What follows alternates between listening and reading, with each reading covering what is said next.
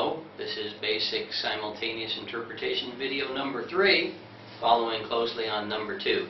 By now you should be practicing your parroting. You should be working on your lag time or your décalage. And now I'm going to introduce one more thing, and that is multitasking, but turbo multitasking. And this is creating the ability to do one thing without thinking of the other. You do it all the time when you're walking and chewing at the same time, but we're going to do it now with parroting. I once again have been asked Steve Jobs on YouTube to join us.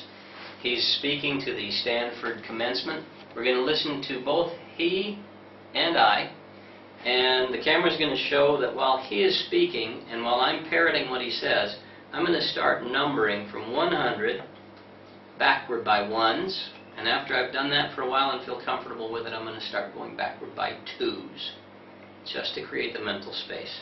All right, now we begin. Mr. Jobs? B. And then I got fired. And then I got fired.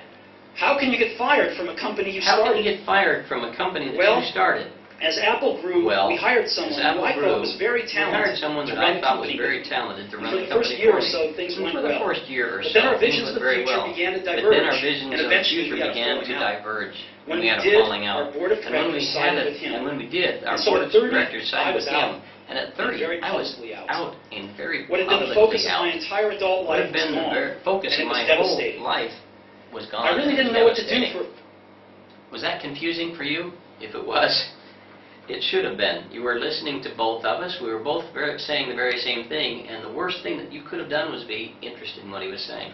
But now look, numbering backward by ones. Now we're going to number backward by twos, or threes, or sevens, or fives, or whatever does it for you to create the mental space. Let's try it one more time. A few months. I felt that I had let the previous generation of entrepreneurs down, but I dropped the baton as it was being passed to me. I met with David Packard and Bob Noyce and tried to apologize for screwing up so badly. I was a very public failure, and I even thought about running away from the valley. But something slow. All right, there you go. That has caused me to tighten the lag. The décalage is gone because I'm trying to make sure I do it right. But with more practice, and that's what I'm going to send you out to do now, with more practice you will have a good lag time, you will have created a second mental space, and by the time we get into the next exercises, you'll be able to take on new accents, new speeds, etc. That's it for now. That's all I'm going to give you. Video 3 is closed. Go out there and practice it. Thank you very much for being with me. Bye now.